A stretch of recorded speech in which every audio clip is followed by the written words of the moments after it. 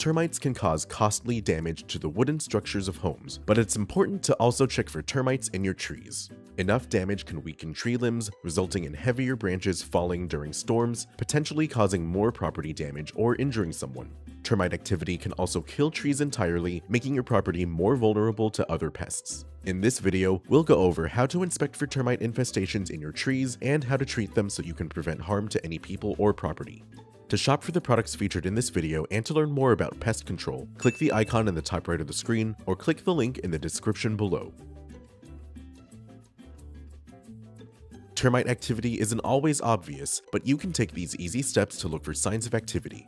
Look for frass, or termite droppings, around the tree's base. Frass looks like sawdust but has a more granular appearance. Frass is a clear indication of a termite infestation.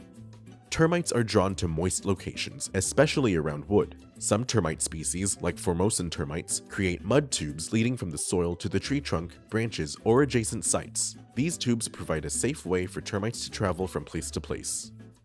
With a shovel, lightly dig around the base of your tree. Some termite species, like eastern subterranean termites, create nests in soft, moist soil. You can look for the termites themselves or small white egg clusters. Look for spots where the bark has fallen off and knock on tree trunks. Termites feed on cellulose, so you may find tunnels around the tree or hear a hollow sound when knocking. Finally, observe the branches for a lack of leaf growth. Many termite species will destroy trees from the roots, resulting in a loss of water and nutrients for the tree to consume.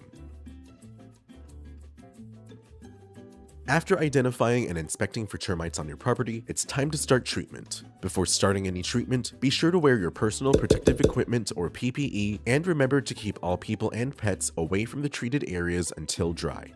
Termite control in trees starts with pruning. Termites normally infest dead or decaying wood, but they may travel to living trees that have moisture. If termites have infested branches, prune them away. This not only removes some of the termites, but it prevents crawling termites from spreading to other nearby trees. Next, you'll need to treat your trees with a product like Supreme IT. Supreme IT is a broad-spectrum insecticide and termiticide made with 7.9% bifenthrin. This product not only kills termites that make contact with the spray or its residual, but it also repels them from treated areas, preventing future infestations.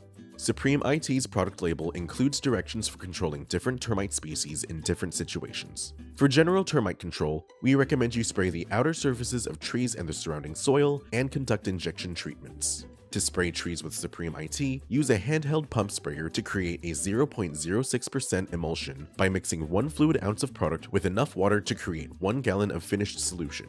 Spray 3 feet up the trunk of the tree from the ground, then spray in about a 3-foot radius around the base of the tree. This will kill any termites on treated areas and prevent reproductive termites or alates from landing on the tree to reinfest.